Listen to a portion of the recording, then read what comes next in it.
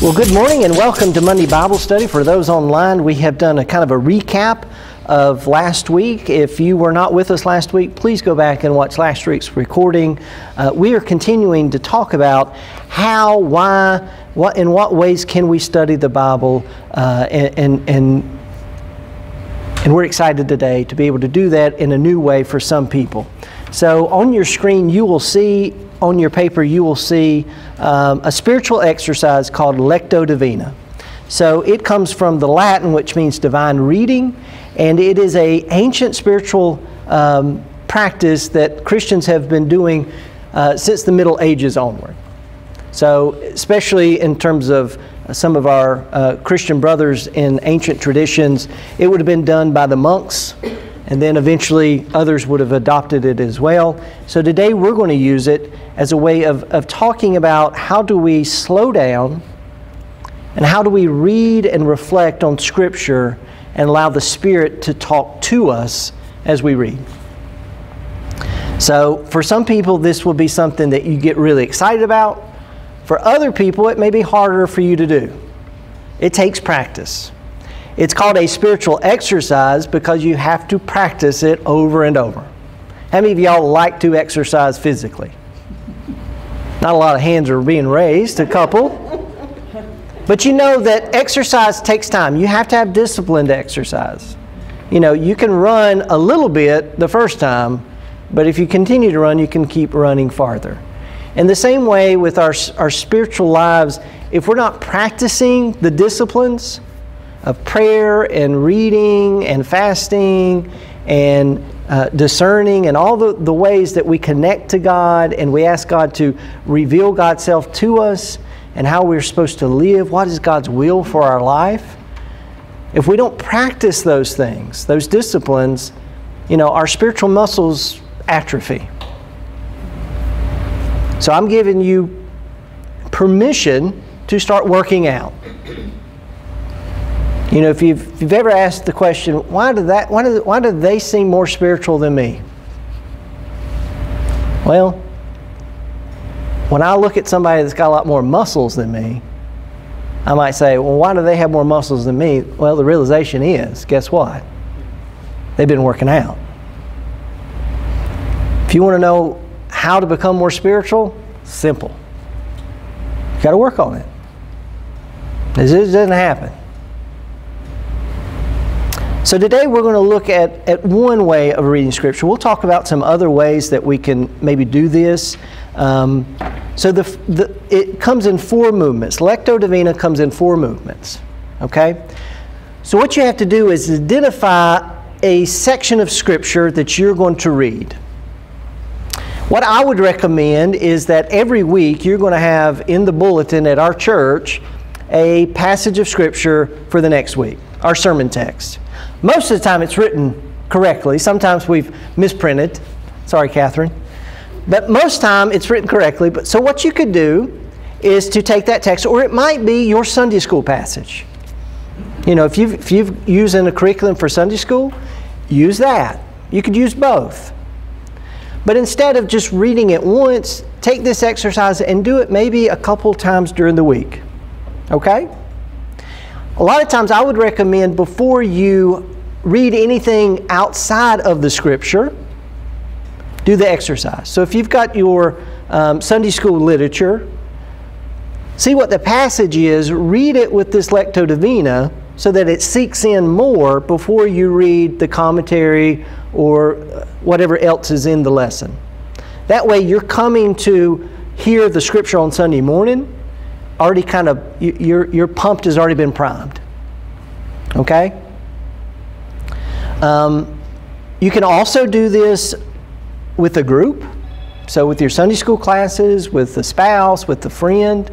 We're going to do it together today, and I'm going to ask you questions afterwards, and you'll hear other people's responses to the text. So it's in four movements. Our first movement is the first reading of the passage. So most of the time we come to the passage, maybe you've heard it before, maybe it's something you've read and studied before, but I'm going to ask you to pretend like you've never read it before. Okay?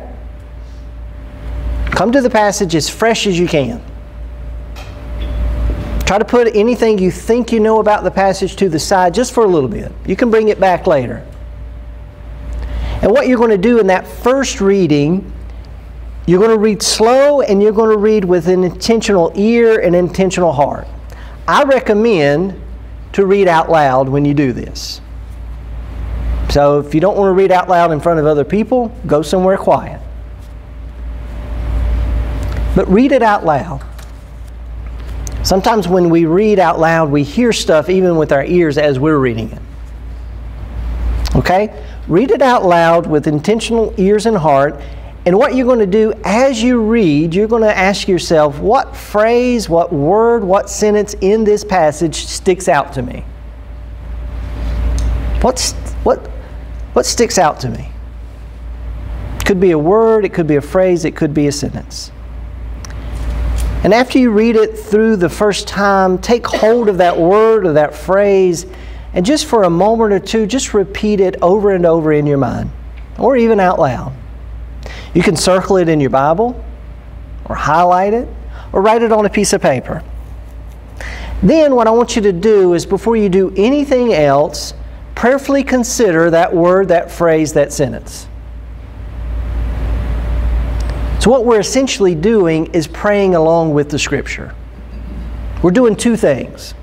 We're studying Scripture not for study's sake, but we're doing it prayerfully to ask God, God, what would you reveal to me about this passage today about my life? The second reading, as you read the second time slowly again, reflect on that word or that sentence that held your attention the first time. Ask yourself, as you prayerfully consider with God, what is this word, what is this phrase meaning to me today?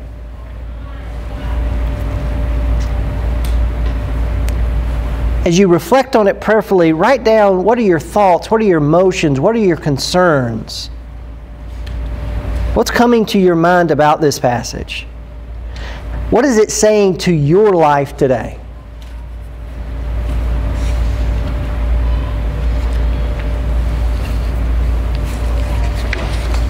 As you reflect on that, you'll come to a third reading of the text. I want you to read the passage for a third time. This time you're going to do something different. Is this all in one sitting or at different times? I would do it in one sitting, so you need 30 minutes at least. This isn't a quick exercise. The third time, I want you to imagine wherever you're sitting that Jesus is sitting there with you. I want you to imagine you know that Christ is with you. So just however you want to imagine Jesus sitting there with you. Okay? And as you imagine and praying to Jesus, prayer is a conversation. Prayerfully ask Jesus, why is this part of this passage, whatever the word, the phrase, why is it making you feel the way you feel? Could be conviction. Could be thanksgiving. Could be praise. It could be something that you weren't expecting to come out of this. And just imagine Jesus sitting there.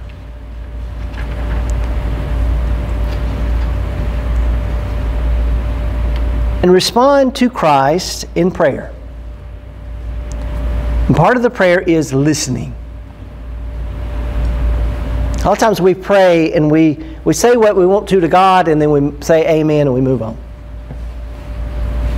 This is quiet listening and discernment of the Spirit talking to you.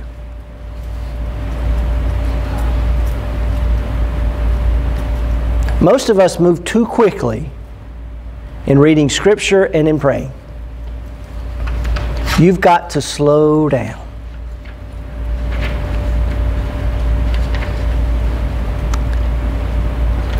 After you have listened to the Spirit of Christ in the moment, Read the passage a final time. This time, as you read and after you read, begin to relax and rest in God's presence.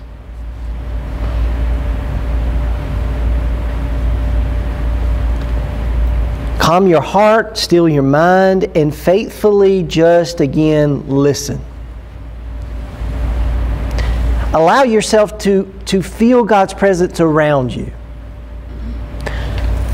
Part of what you're doing is you're saying, this time I've spent with God in prayerful reflection of Scripture is like a child who is being fed by a parent. And in that nourishment, after you've eaten, what do you do after you eat? You get what?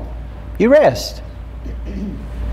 You can imagine being a child and God holding you and rocking you in a restful kind of way.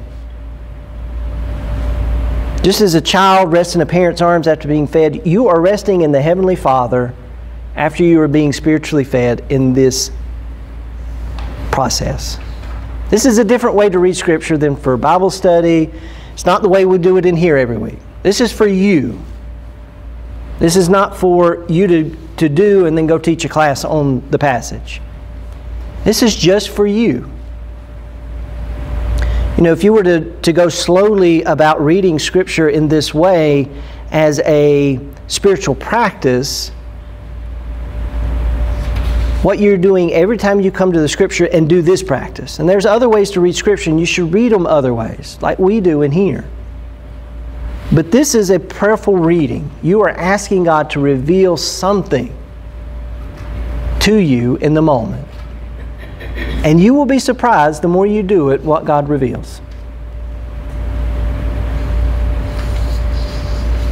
But it's for you. So there are a few graphics there to kind of help you think about it. You're reading with the heart, you're reflecting with the mind, you are responding in the spirit, and you are resting in your body. On the back side, you can see the Latin there. The lecto is to read. You know, read several times, be attentive to detail, note verses or phrases that stand out. Meditate, think about what you're reading, connecting to your life, imagine being present to hear the passage or witness the story. Orate, pray, dialogue with God in prayer about the passage. Thank God for God's Word. Ask God to lead you to a deeper understanding. And then contemplate. Quiet expression of love between you and God. Note what God is trying to teach you through the passage in your time of prayer. This is something that takes time to develop and do. You're not going to be able to do it all the time, every day. But if you'll begin to practice it, you'll notice that it is an enjoyable experience. Next week, and we're going to practice this, next week I'm going to bring to you a different passage, one I've learned probably about a decade ago, and I do it some, especially during preparation for certain things. And it's a completely different way to do Scripture. And it uses your imagination as much as you can use it. Most of us, as the older we grow, we stop using our imagination. How many of y'all still daydream? Daydream as much as you can. I love to daydream. Some of my best thoughts come when I'm daydreaming. It's not when I'm stuck in front of a commentary and it usually happens around the house when I'm washing dishes or doing something mundane, getting ready in the mornings. That's when my mind starts to wander. And I've learned to allow my mind to wander as much as it can towards God and not towards other things. That's the hard part. A lot of times we daydream towards our hobbies or the things for me, food. Daydream towards the fish camp coming Friday, maybe. How good that's going to be. It's only Monday. But allow ourselves to continually put our mental and emotional energy towards God. The more we do that, that is a life of prayer.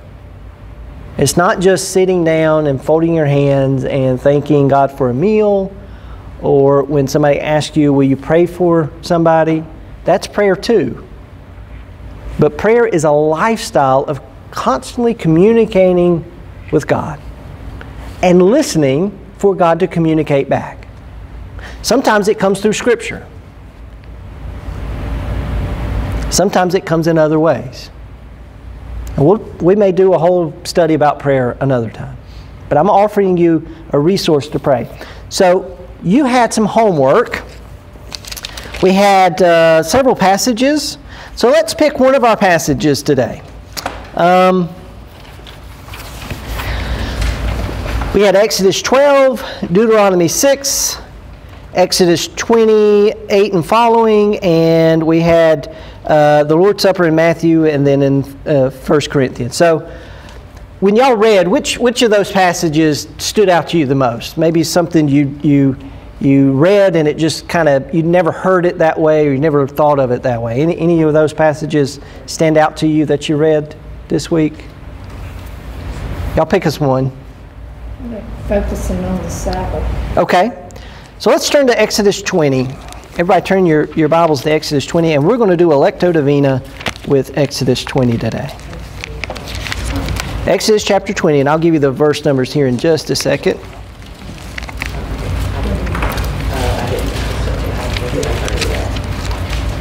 So Exodus chapter 20, we are in the Decalogue, the Ten Commandments. Exodus 20 begins with God speaking to Israel through Moses, and the center of the Ten Commandments is the fourth commandment. We may not think of the fourth commandment as the center because it's not number 5, but it is the bridge commandment. It is the commandment that bridges love of God and love of neighbor. How are we going to live with God? How's Israel, who has been taken out of bondage in Egypt, been given a new identity? Not just ancestors to Abraham and Jacob and Isaac, but now they are the people that God has chosen and liberated and moving towards the promised land. And the Exodus was a free thing God gave. They didn't do anything to deserve being saved, just like us. But they are taken into the wilderness, and God says, I want to be your God and you to be my people. And to do that, we're going to live in relationship with one another. And here are the relationship terms. I am the Lord your God, brought you out of the land of Egypt, out of the house of slavery. You shall have no other gods before me. You shall not make yourselves an idol, whether in form of anything that is in heaven above, or on the earth beneath, or that is in the water under the earth. You shall not bow down to them, worship them, for I am the Lord your God, am a jealous God, punishing the children for the iniquity of the parents to the third and fourth generation of those who reject me, but steadfast love to the thousandth generation of those who love me and keep my commandments. You shall not make wrongful use of the name of the Lord your God, for the Lord will not acquit anyone who misuses his name. So you should have no other gods before me. Don't make graven idols, and don't use what? The Lord's name in vain. We know those. The fourth commandment is what we're going to look at specifically now. So here's what we're going to do. I'm going to read it out loud. I'm going to read it slowly. I want you to listen to a word or a phrase that sticks out to you. Once you've got it, write it down. I know all of us getting a little older. Maybe they'll come to us and write it down. Okay? I look in that direction. That direction. So we're going to do this slowly. I want you to listen as though you've never heard this commandment before. Now, part of what I want you to do is something normally I wouldn't tell you to do, but remember the story of the Exodus. Remember the story.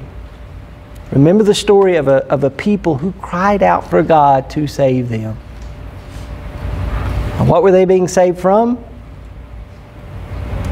Pharaoh, who was doing what? We're making servants of us. Working them to what? Death.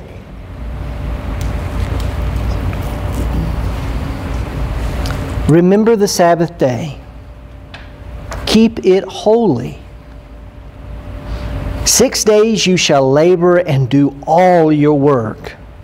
But the seventh day is a Sabbath to the Lord your God.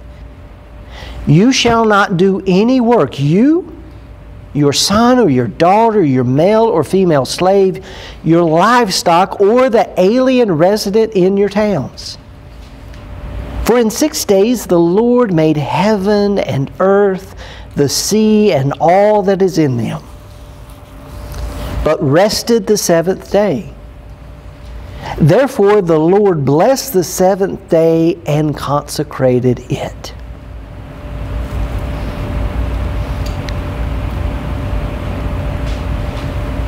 What word or phrase or sentence grabs your attention? Take it and hold it and repeat it in your mind.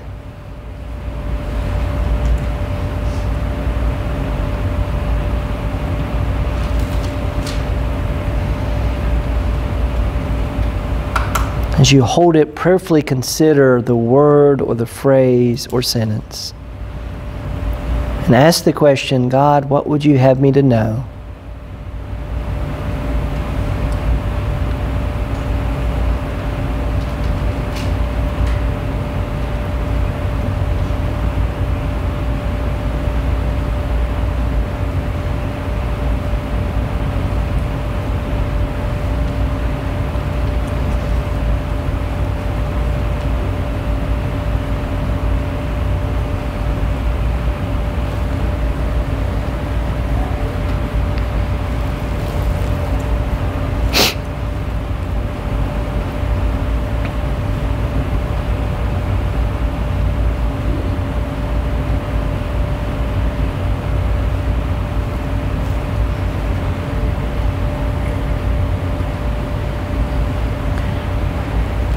We may move a little quicker than you would normally do, but let's do a second reading. As we read a second time, I want you to focus as we hear the text again to that word or phrase or sentence. As you hear it, what are your emotions? What are your concerns today? What is coming to your mind as you consider the passage? It could be anything. As it comes to your mind, write it down and begin to reflect prayerfully on what it is that you're hearing. Our second reading. Remember the Sabbath day. Keep it holy. 6 days you shall labor and do all your work. But the seventh day is a Sabbath to the Lord your God. You shall not do any work. You, your son, your daughter, your male or female slave, your livestock, or the alien resident in your towns. For in 6 days the Lord made heaven and earth, the sea, and all that is in them, but rested the seventh day. Therefore the Lord blessed the seventh day and consecrated it.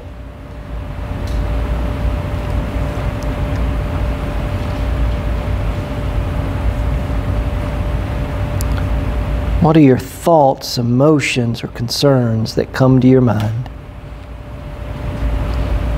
What is this passage saying to you today?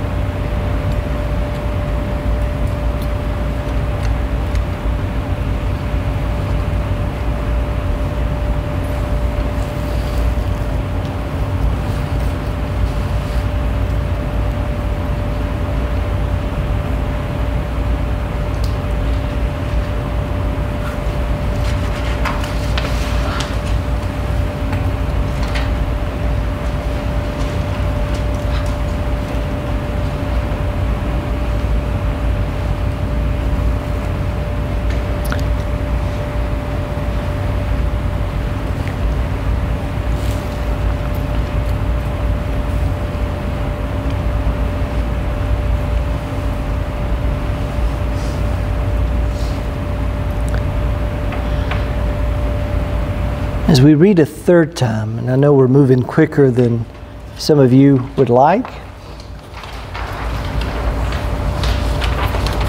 but I just want you to close your eyes and listen as I read.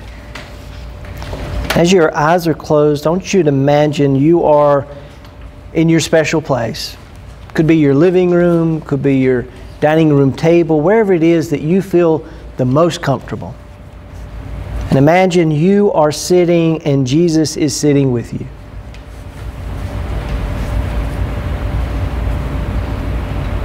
And as you listen for our third reading, following our reading, I want you to prayerfully ask Jesus, what are you trying to say to me in this moment, through this passage? And take time to listen.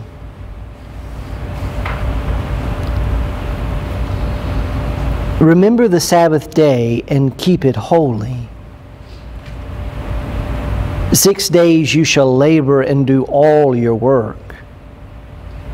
But the seventh day is a Sabbath to the Lord your God. You shall not do any work, you, your son or your daughter, your male or female slave, your livestock, or the alien resident in your towns. For in 6 days the Lord made heaven and earth, the sea, and all that is in them, but rested the seventh day. Therefore the Lord blessed the Sabbath day and consecrated it. Respond now in a time of prayer with Christ.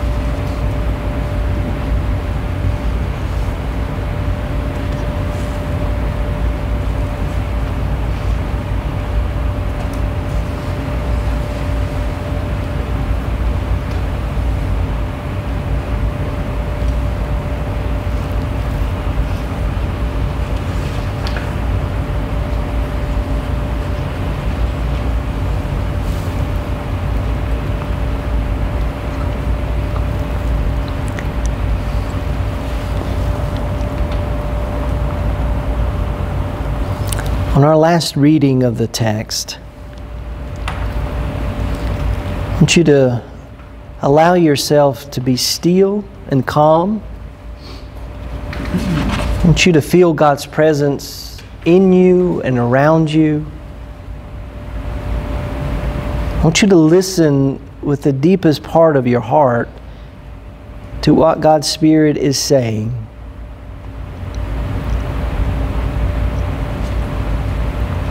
And allow yourself to be at rest in God's presence.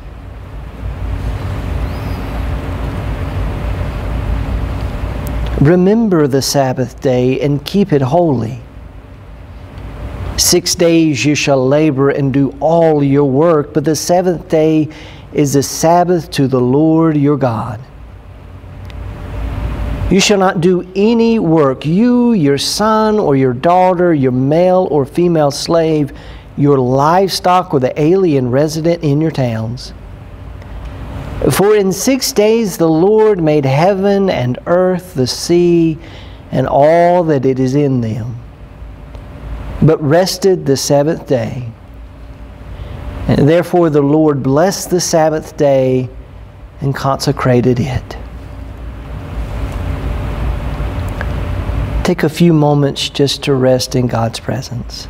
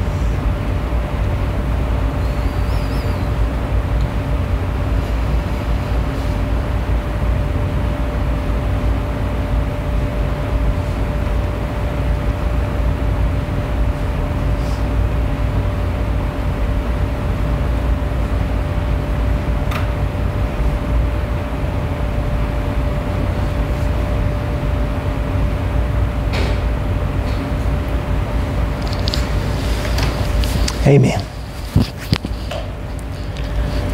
So how many of y'all found that hard?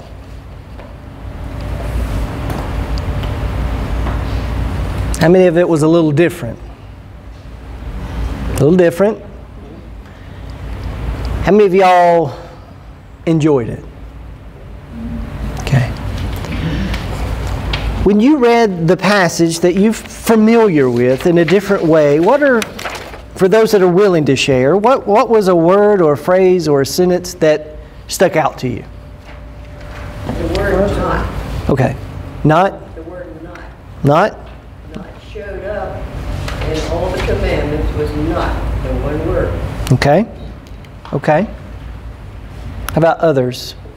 Remember. Remember? Remember. Mine was rest with God. Rest with God. Okay. Because I don't think we do that. I don't. Keeping it holy. Keep it holy. So from your word, if you're willing to share, how was the Spirit speaking to you through the reading?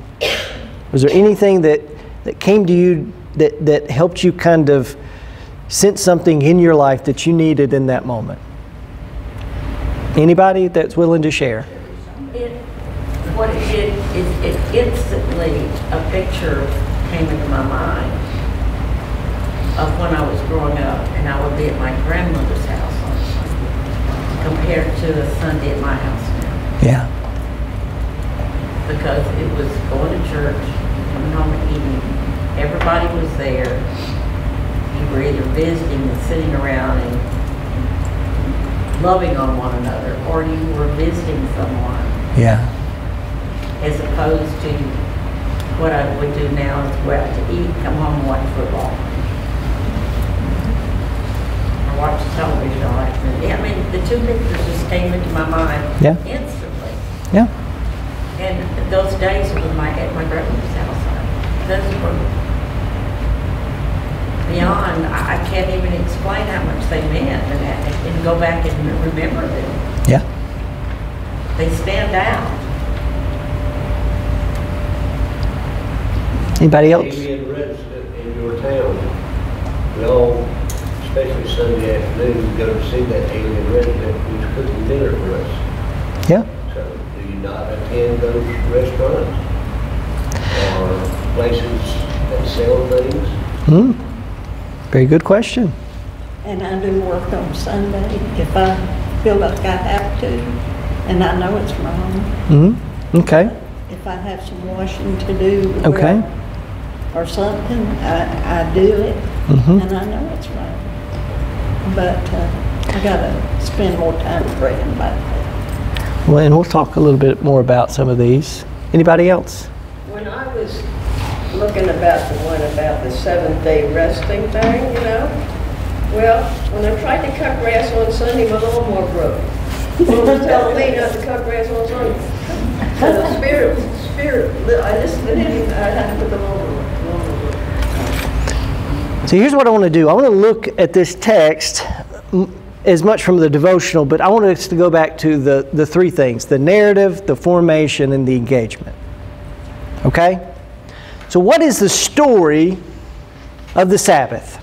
I want us to think about it. Now, I did a whole doctoral work on Sabbath, so you got this. I want you to think about, God has taken a group of people and said, I'll be your God, you will be my people. Now, part of that is God wants the people to not only be His people, but eventually those people are going to represent God to the nations. The idea is always that God is using Israel for the redemption of the world. They are to attract others to the one God, the Creator of heaven and earth. Okay? That's their intention. How are they going to do it? They've got to be what? Like God. So God says, you should have no other gods before me, all the three. The bridge is this. Notice the word remember. We talked about last week, we get amnesia very quickly. God's people get amnesia very quick. God gives the Decalogue, and a few chapters later, they're building a graven idol. They forget quickly.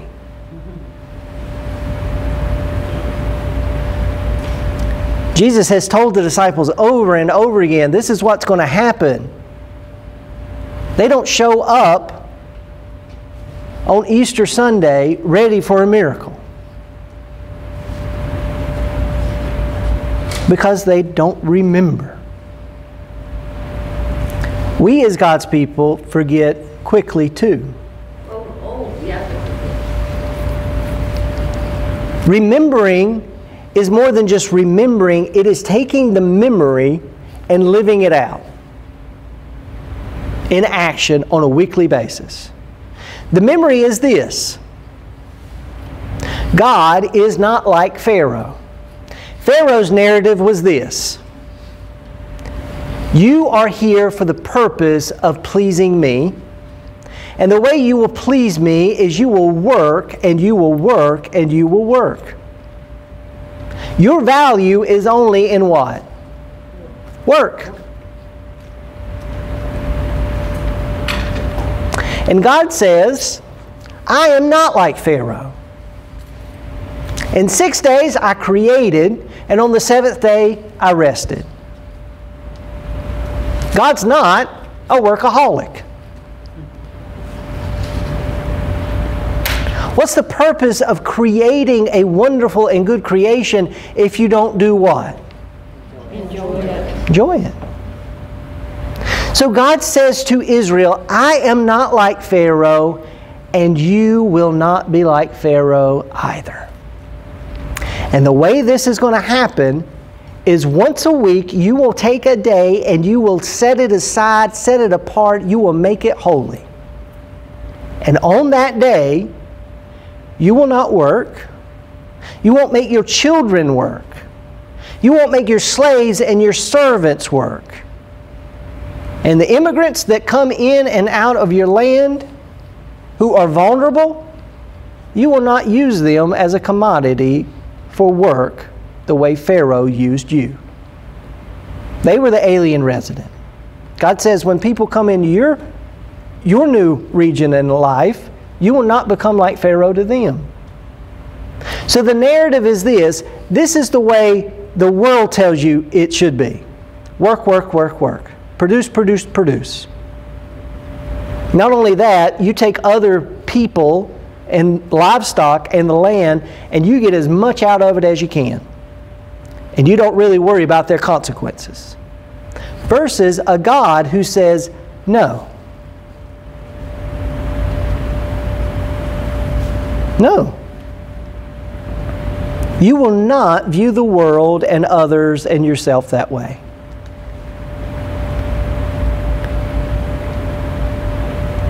Now we get to the time of Jesus and it becomes legalistic for the Pharisees. We can take anything good and make it legalistic. But God is setting His people aside and saying, you will be a unique and different people. You will take on a new narrative about life that is not like the narrative of Pharaoh. And if you live in that, guess what's going to happen? You know, when I was doing my research, there was a doctor who almost killed himself overworking. He's a Christian, began to think about Sabbath, and wrote a book called 24/7. It's a good book. But he wrote in there, just kind of hit me as I was reading it, the average lifespan of an American these days is around 77, give or take. Some of y'all doing really good. You beating the average. I'm gonna take you down to Cherokee. We're gonna let it ride. No, I'm joking. But imagine if in your life you took a seventh of that and consecrated it to God in some way or another. Maybe like Israel did on the Sabbath. Maybe it was in a different way of resting, renewing, connecting to God. You would have spent 11 years of your life doing that. Think about how transformational 11 years of your life doing the one thing that everybody else in the world's not doing. This is Israel's uniqueness. Because it bridges, yes, I'm going to love God, to I'm going to love my neighbor, I'm going to honor my mother and my father, I'm not going to murder, I'm not going to commit adultery, I'm not going to steal, I'm not going to bear false witness, I'm not going to covet. How do we do that? How do we love God and love our neighbor as ourselves? We can't do it if we don't remember why we're doing what we're doing. It comes down to the why, and God does not want Israel to forget. Why are you worshiping me? Why are you living in a relationship with your neighbors that looks after your neighbor above yourself? The why is because God has done this and God is unique. God has liberated you and given you a new reality to live in. So when Jesus looks at His disciples and says, remember me when?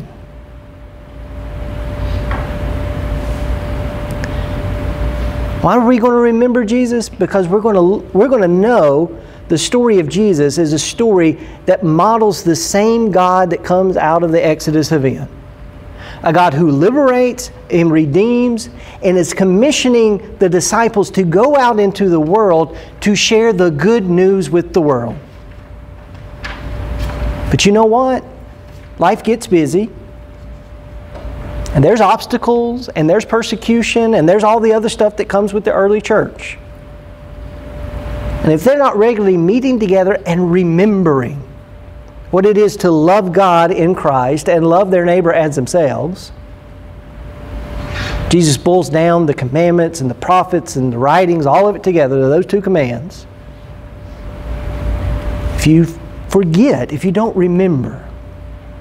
So when we come to Scripture over and over again, part of what we're doing is remembering the story of God. Taking that story and allowing it to become a part of us so that we can go out and live out that story with others. Israel is asked, you live this out not just with you, but with your children and your servants and slaves, and even the immigrants that come through your town. You are announcing to them the story of God when you practice Sabbath. But when you stop practicing, guess what happens? You not only forget, you revert. Notice how many times in our lives that we've forgotten. And it's usually not intentional. It's a little bit by little bit. And we come to a place and we ask the hard questions, how did we get so far from where we were? Israel's going to go through the wilderness for 40 years after this. Why? Because they don't remember what God has done, and when God gives them an opportunity to do something, they become afraid and they forget God's work already. And God lets them wonder for another generation to remember. Why do we read our Bible? We do it in part to remember.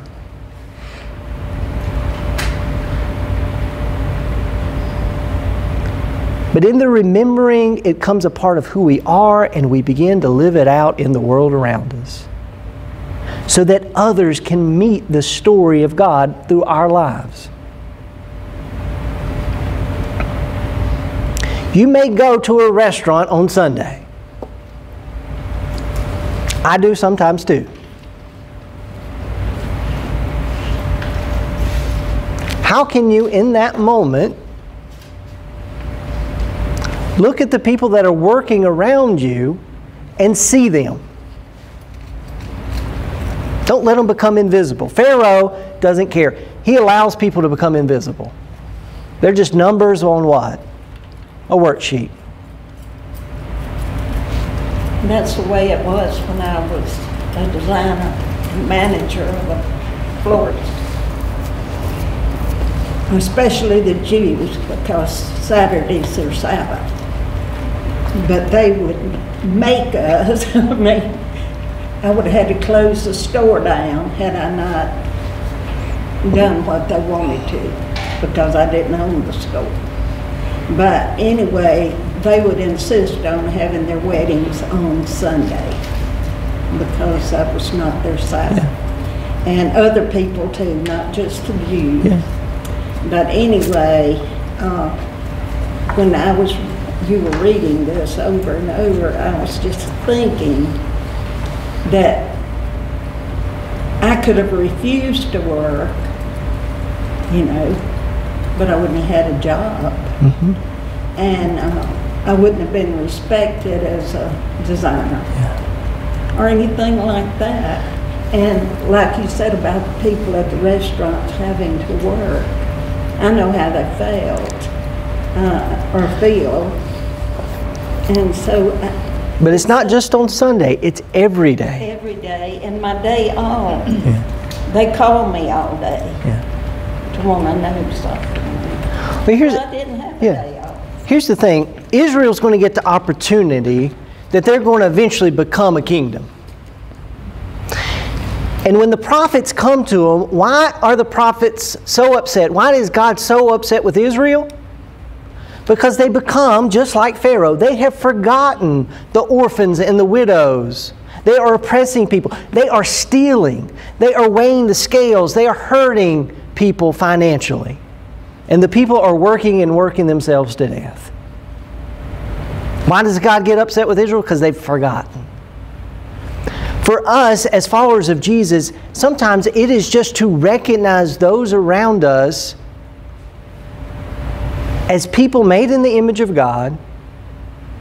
And when we have power over them, whether it is as a customer, as a consumer, as an employer, is to say to ourselves, when we have an opportunity to be with them, let us be as God to them.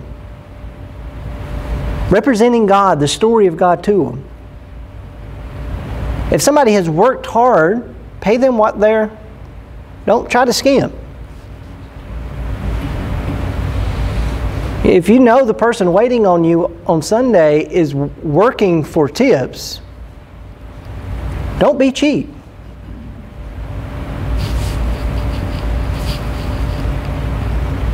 When you buy the clothes you wear at Walmart, which I do because I'm cheap, Amber says that's why they don't last. The recognition is, think about all the people that went into making that piece of garment. And some of them were not treated very well. When you eat produce, Most of the produce you are eating from the grocery store has been picked by an alien resident.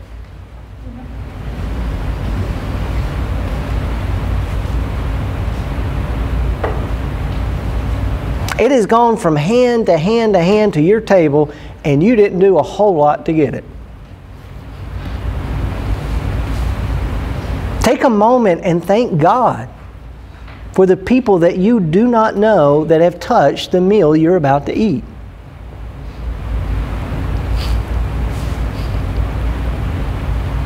And the person that has to go into work for flowers, put flowers on Sunday for a funeral. You work half the night and people have to have funerals on Sunday. Don't take for granted the people around you. This is part of what the remembering is. Jesus says, treat others the way you want to be treated. America could learn a little bit about that. We are some of the most entitled folks.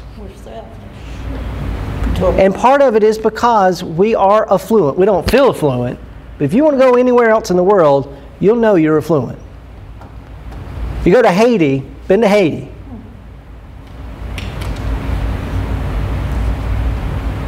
We're affluent. I have never had to sweep out my house and you look down and there's just dirt. You know, I said when we went there in 2012, the last night we were there, we were in an orphanage, and on a little black and white TV with rabbit ears, they were watching the wedding of Princess Kate and William. These little Haitian orphans are watching a princess and a prince get married in all the elegance. They're dreaming about what that would be because they'll never know. Some of them might not even be alive today. And in that moment, you kind of get a sense of something's wrong in the world. This is the way God might be seeing the world in this moment. You know, the word remember might be a good one just to put on the refrigerator. Just walk by and just that one word during the day would make us stop and think about something. Not that maybe something different every day, but I can see we just go about a day and it's so easy just to forget everything. So in Deuteronomy, we're going to quickly finish. In Deuteronomy chapter 6, you were supposed to read that too, verses 4 and following. So in Deuteronomy essentially kind of rehashes parts of the Exodus story in a little bit more detail in some areas and some explanations. But Deuteronomy has already told about the commandments of God here, and we hear in verse 4 what eventually would become the Shema, comes from the Hebrew hear. The Shema becomes a prayer of Israel. So the time you get to Jesus, this is a common prayer that most Israelites would pray every day. So chapter 6, verses 4 of Deuteronomy. I just want you to listen. Hear, O Israel, the Lord is our God, the Lord alone. You shall love the Lord God with all of your heart and with all your soul and with all your might. Keep these words I am commanding you today in your heart. Recite them to your children. Talk about them when you are at home and when you are away, when you lie down and when you rise. Bind them as a sign on your hand. Fix them on an emblem on your forehead. Write them on the doorpost of your house and on your gates. Why? So you do not forget. Remember. Remember, O Israel. Hear, O Israel, the Lord your God is one. Love the Lord God with all of your heart, with all of your soul, with all of your might. Recite these commandments I am telling you to your children. Talk about them when you're at home and when you're away. Write them all over you if you need to, so you don't what? Forget. Because amnesia comes quickly. It comes quickly. Israel over and over again will worship other gods. Why? Because they forget so quickly. We worship other gods too sometimes. Sometimes it's money. Sometimes it's work. Sometimes it's our relationships. Sometimes it's good things. Sometimes it can be even church. But if we forget the why of what we're doing, the why of God, the why of Jesus, that God has come to rescue us and liberate us and to give us a new reality, a new way of living. And to take that new way of living and to share it with everyone around us. This Sunday, I'll be preaching, and I'll talk about that in a sec. Let me pray for those that are with us online. I hope you'll join us Sunday. You'll be getting a sermon. I won't say if it's a good sermon, a bad sermon. It'll be a sermon. But we're going to do some little things differently on Sunday, so I hope that you'll join us. Let me close this in prayer, and then for those that are here, if we need to talk a few minutes, we can. Gracious God, we thank you for the time we've had today. God, we thank you for moments that we can step aside and reflect and renew ourselves in you. Lord, we thank you for your word that helps us to know who you are. But in knowing you, help us to remember the why. Allow your word to become a part of every fiber of our being, so that we can live out your story in our relationships, in our community, in our church, and the wider world. Lord, guide us this week as we continue to prayerfully read Scripture and as we listen to where you are leading us. And Lord, when we encounter other stories about what our life's supposed to be like, help us remember. We pray this in the name of Christ our Lord. Amen.